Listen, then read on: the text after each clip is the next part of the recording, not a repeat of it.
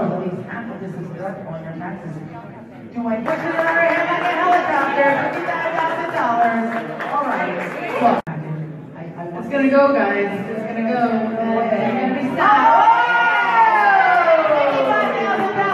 $55,000 for MC Sweatshirt. Priyanka Chopra और Nick Jonas के relation के बारे में काफी लोगों को बहुत कुछ जानना होता है, इसीलिए हम लेकर आए हैं एक खास खबर उन दोनों के बारे में। प्रियंका और निक की अभी मुंबई में रोका सेरेमनी हो चुकी है, उसके साथ प्री एंगेजमेंट पार्टी और एंगेजमेंट भी हो चुकी है। दोनों इवेंट से उन्होंने बहुत क्यूट फोटोज पोस्ट की थी और वो वायरल भी हो गई। ये सब पीसी फैंस के लिए काफी हैपनिंग रहा होगा। अब हम आपके लिए लेके आए हैं ऐसी एक खबर जिससे प्रियंका और निक फैंस हो जाएंगे दंग।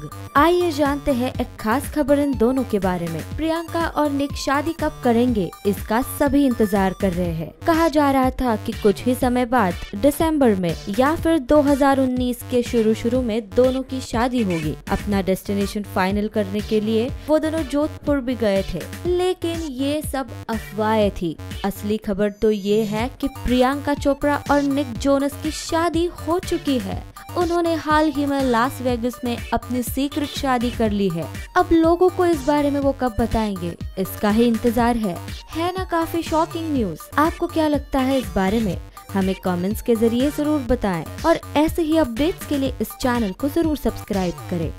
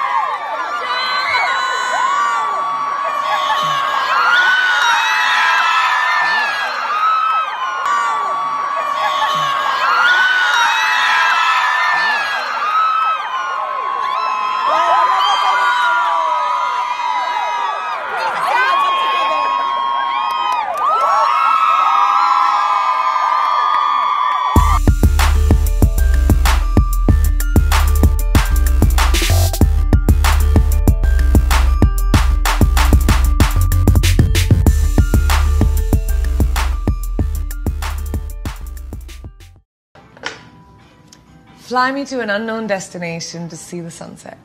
What's the worst pickup line you've ever heard in your entire life? Oh my God, did you just fart because you blew me away? Oh my God. Who's your supermodel crush? Tyson Beckford. What's the most American thing you could say in an American accent? Could I have a skinny almond milk latte with no almond and no milk, please? Okay, what's another American thing you can say in a Boston accent?